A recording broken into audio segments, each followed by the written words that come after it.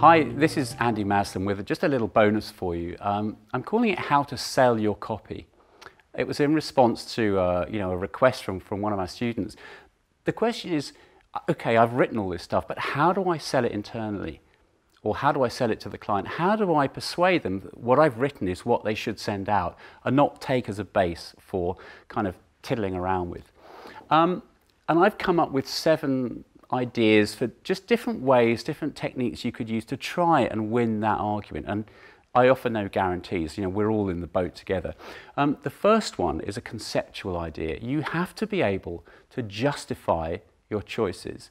You have to be able to justify, in other words, provide a reason for every single word, every single punctuation mark, every single heading, every single graphic, illustration, the way the whole thing fits together when you're asked. If they say, used to have a client who said, I don't know if you meant to do this, but you started this sentence like this. And I say, look, I always have a reason, you just have to ask. And eventually this guy would say, Andy, I know there's a reason why you've done this, but could you just tell me what it is? And I say, yeah, sure, it's like this. So be ready with a comeback. Don't make it look like it was an accident or random. The second idea I had is to know your greats, know the copywriting greats, study their work and quote from them. You may have noticed in the course that I quote from David Ogilvy quite a lot, and Maxwell Sackheim, Martin Conroy, people like that. If you are positioning yourself as an expert, we're all standing on the shoulders of giants, so know who's come before you, know what work they did, be able to explain the kind of tests that Ogilvy and Mather ran, or whoever your favourite copywriter is, whatever's happening in your industry, and just drop quotes into the conversation, or say, well, if you look at the technique that you're asking about, this is something that they did back in the early 2000s, and here are the results. And you just gain a small measure of respect for what you're putting forward. The third thing, and I love this, I call it the secret thing, although it's becoming progressively less secret as I tell more people about it. It's the only quantitative measure of copy quality that is actually embedded already in Word for Windows, which is what many copywriters use. Maybe you do too. That's what we use at Sunfish. It's called readability statistics. Now, readability was the brainchild of a guy called Rudolf Flesch, who was an Austrian-born sociologist who kind of moved to the States and did a lot of work on this subject. How easy is it to understand a text, and what are the factors that contribute to that ease of understanding? And he developed an algorithm, a kind of formula, that's based on the average words per sentence and the average syllables per word. And what it generates is a numerical score on a scale from 0 to 100 as a percentage. Well, in fact, it's not 0. You can actually get minus scores, which is rather worrying. Just to give you a quick benchmark, on the Flesch Reading Ease score, 60 is plain English. So that's where you really want to be aiming for. At the top end, at say 90, you have comics, and consumer ads are shortly, just a tad behind at maybe 85%.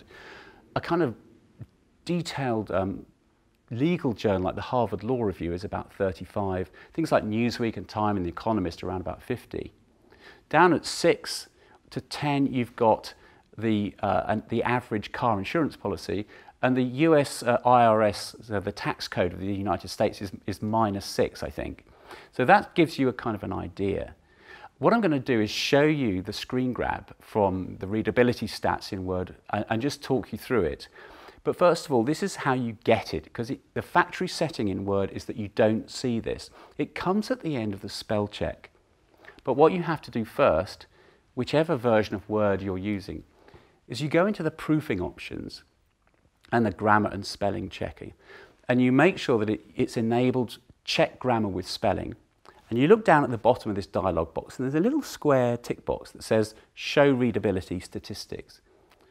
And the way it comes from the factory is switched off. So all you do is you tick that little box, you close it, you run a spell check, and then you see a screen like this. So here we've got a whole bunch of numbers that essentially describe the quantitative measures of this piece of copy.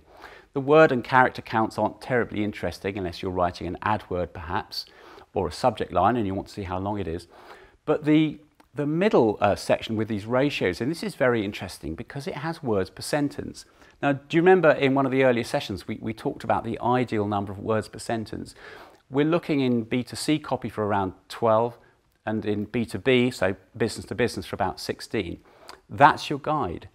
If you're scoring, you know, I don't know, 15, 16, maybe 17, it's not something to get too worried about. If you're writing to business people and you're getting 16.8 or 17, I wouldn't worry over much.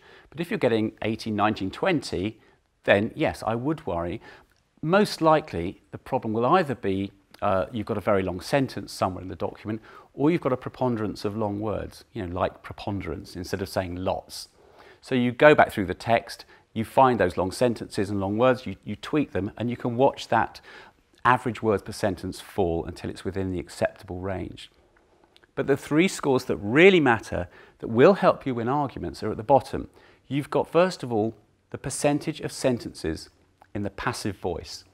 And we talked about the passive voice in the course earlier, I think it was session 6, about the simple style that sells. You want to be aiming for none, so 0%. If you've written the entire piece of copy in the active voice, that's really, really good. The second one down is the flesh reading ease score that I was talking about a moment ago. So 60 is your target. If you're in a very technical area, or it's a very specialised piece of copywriting, you can afford to drop a little bit, maybe to 50, but there's always a risk. The lower the flesh reading ease score, the harder the copy is to understand. And right at the bottom, you've got the Flesch-Kincaid grade level. And this refers to the American grade school system. So if you get a Flesch-Kincaid grade level score of 8, that means it's suitable for 8th graders. And to get the chronological age, you just add on 5. So that would be someone with a reading age of 13. Now that scale runs from 0 to 12. So clearly, the lower, the better.